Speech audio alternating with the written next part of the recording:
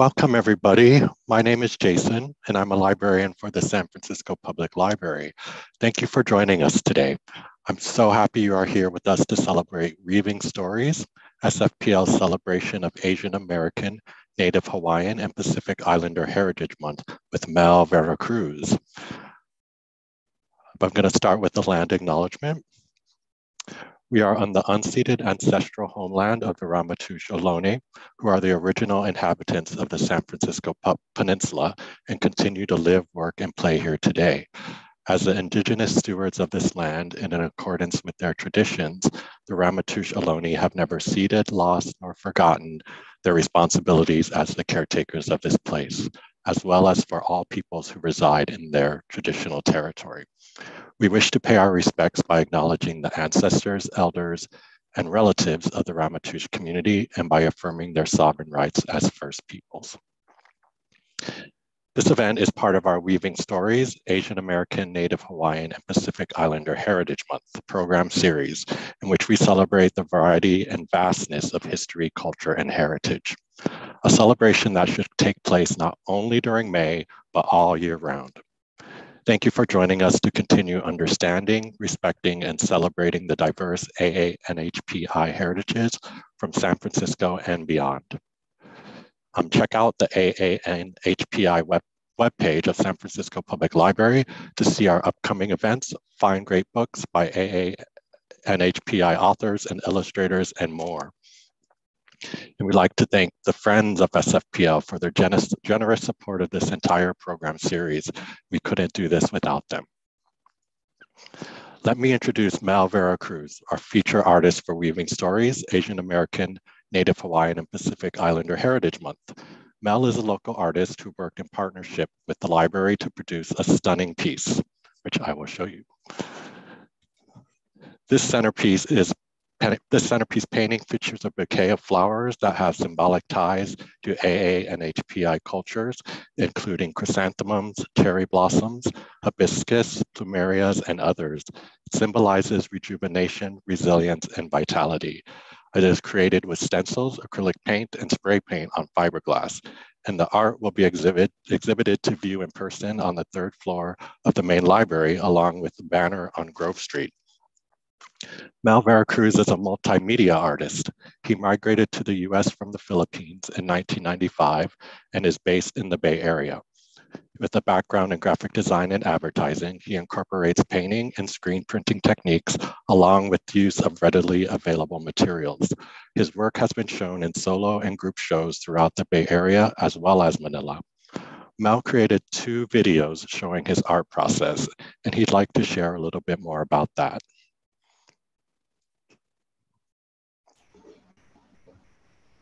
Hello, guys. I'm Mel Vera Cruz, and I'm so happy to be here and show you my artworks. So, I dreamed of,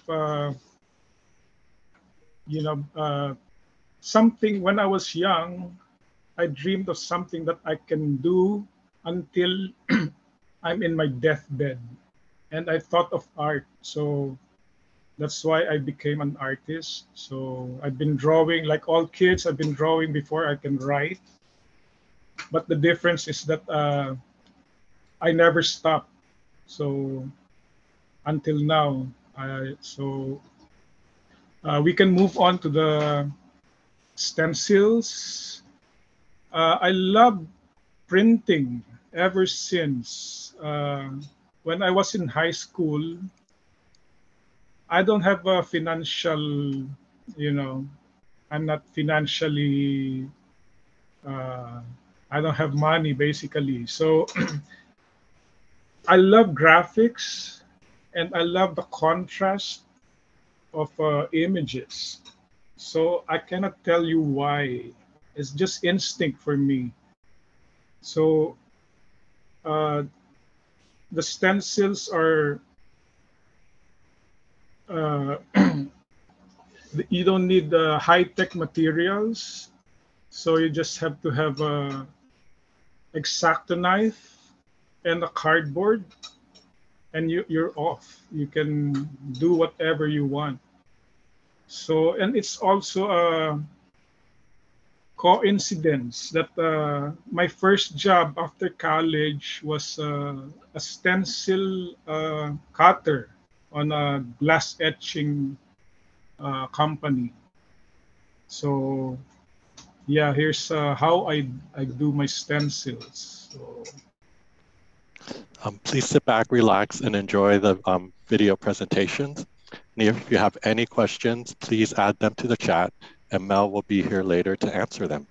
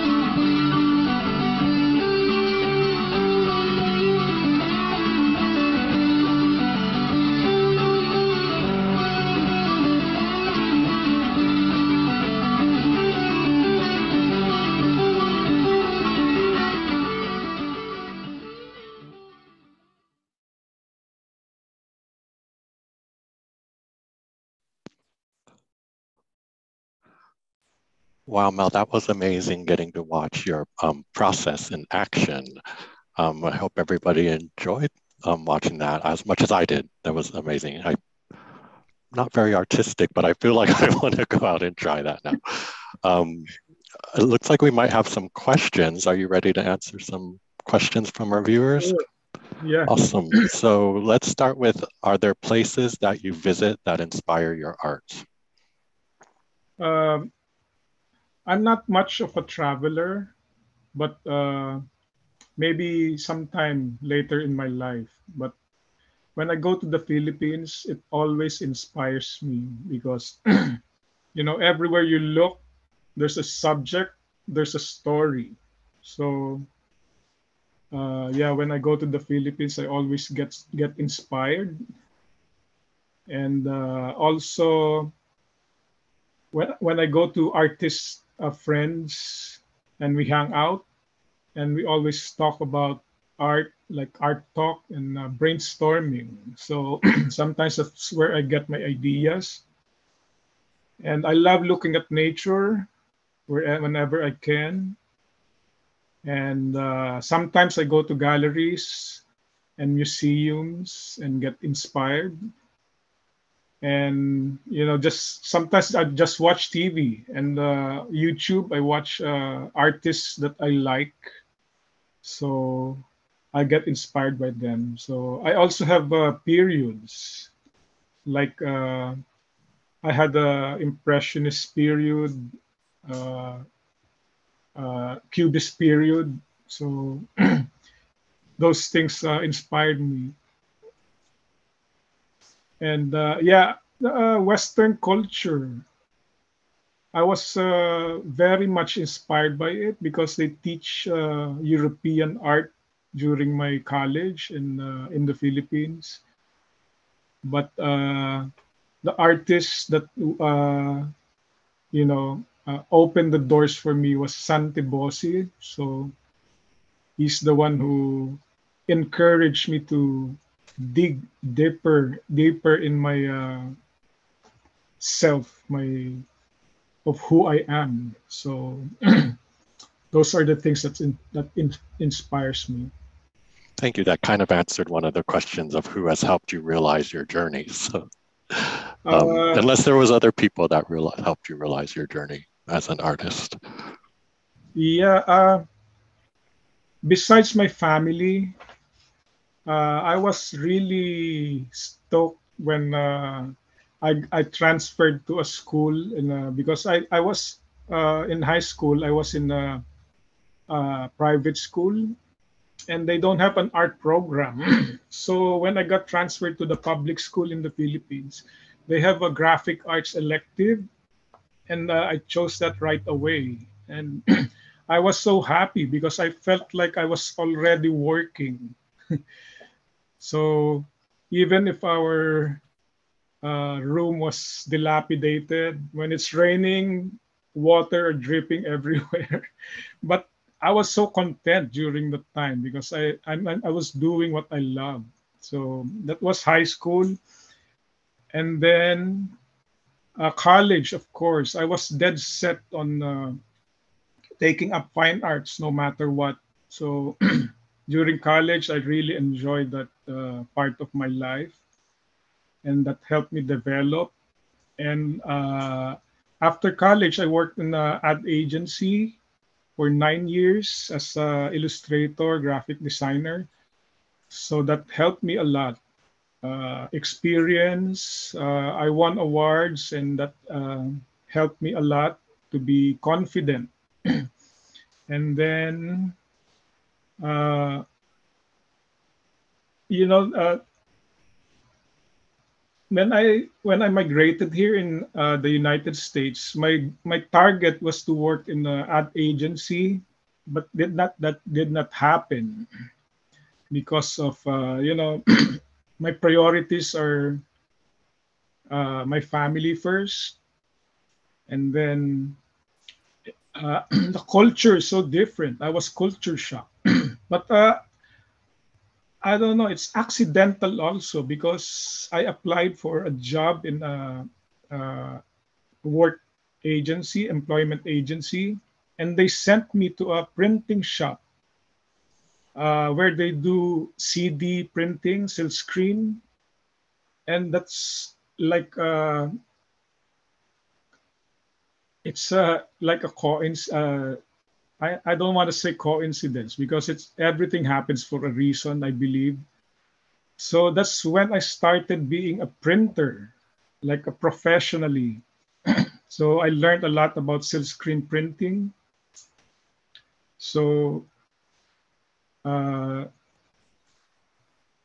and of course networking. I have to find my tribe, my friends who are also artists. So we feed off with each other, and we inspire each other. And one thing that really helped me, I think, is being having a tough mind. I may be weak physically, but I have a very tough mind. I don't get swayed easily. Once I decided on something, I go for it 100%. So I think those are the things that help me realize my passion.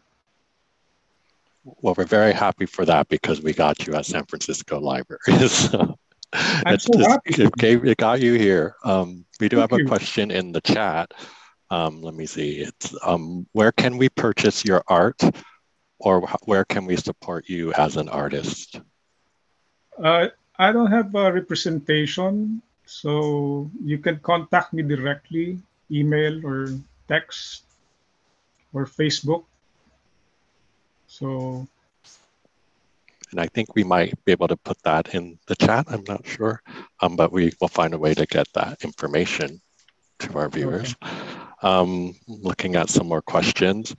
What would you tell someone who is interested in making art? Uh, believe in yourself. Uh, be one track minded because once you stop, that's the end of it. So I never stopped, and when you do art, there's always a competition. So don't be bothered by that. So there will always be someone better. So my goal was to be different, not perfect. So uh, it's like a mind over matter. So you have to, like what I said, you have to have a tough mind, not to get swayed. So I don't follow tradition. Copying is okay at first, but you'll get tired of it. So uh, I search inside and know myself, and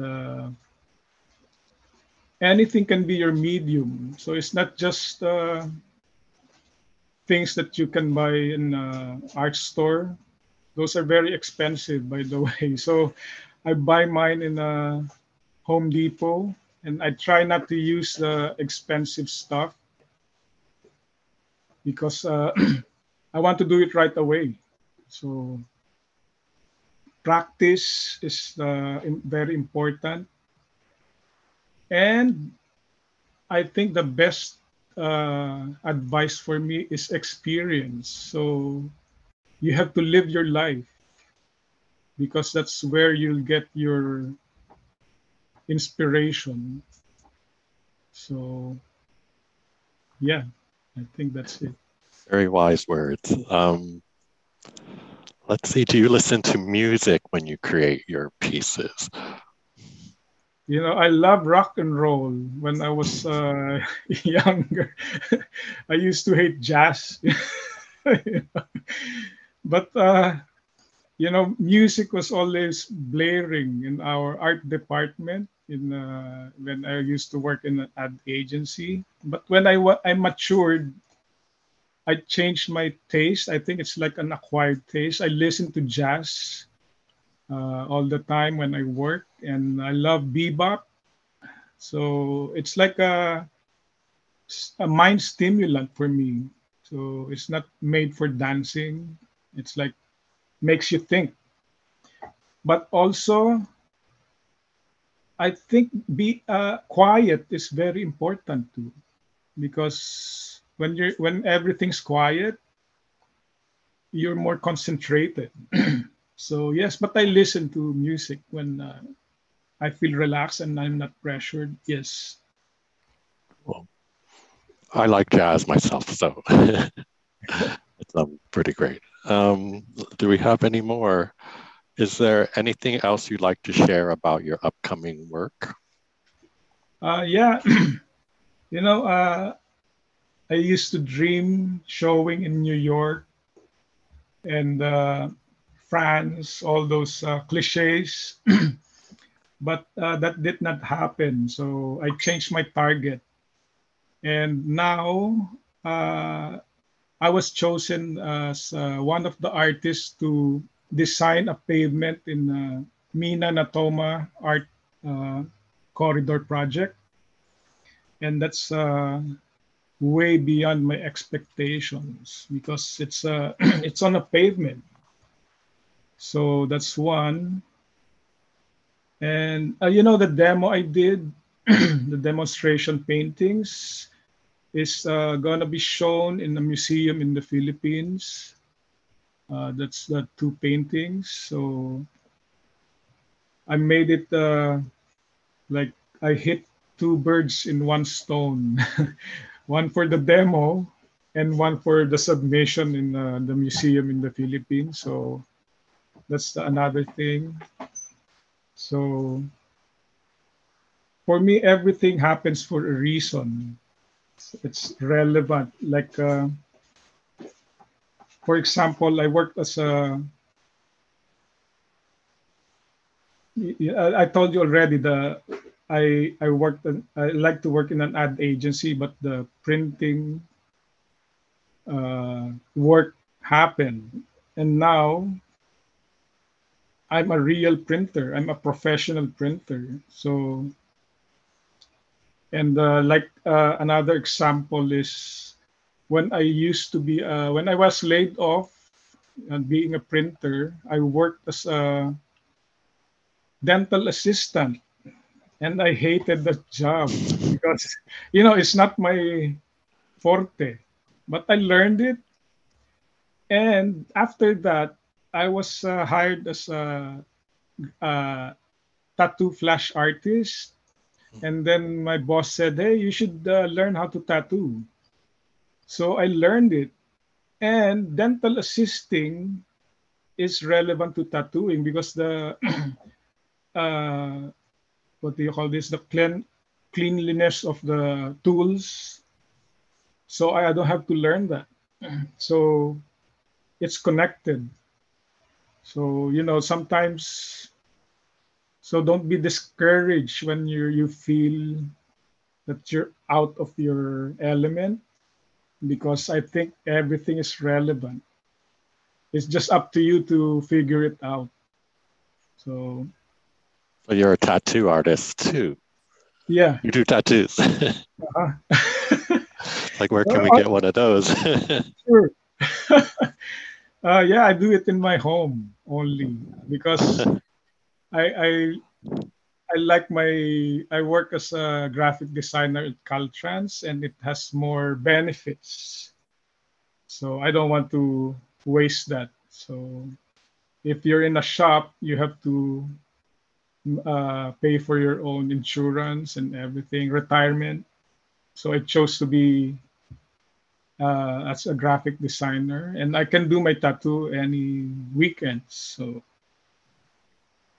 and one last thing is that I'm so amused that my works are mainly outside galleries, and it's in the streets, like the billboard you made outside of the library. And I also have utility boxes spread all over Soma, Pilipinas. So it's like very, it's not very, it's a different kind of satisfaction because I don't have galleries. My works are not in museums, but it's outside. So uh, there's lots of avenues. It's not only going to school, having gallery presentations. So there's a lot of avenues. Seems like it makes it more accessible to more people if that Thank you. not Yes, having it in galleries. Not everyone knows about I, galleries or wants to go to them. I So, forgot to say that. Yes. so that's awesome. Well, thank you, Mo, for sharing your wonderful skills, your talent with us, and your time. It's much appreciated. Just want to know if there's any words of farewell or anything else you'd like to say to people watching. I just want to say thank you guys for having me and giving me this experience and exposure. So I really appreciate it. And yeah, We thank, appreciate you too. We're very excited about having your art here to celebrate thank our you. month. You're welcome. So I guess that's all for today, everybody. Check out our calendar for more programs in our Weaving Stories series. We have them both online and in person. Take good care of yourself, stay safe, and we hope to see you again soon. Bye, Thank you everyone. guys. Bye.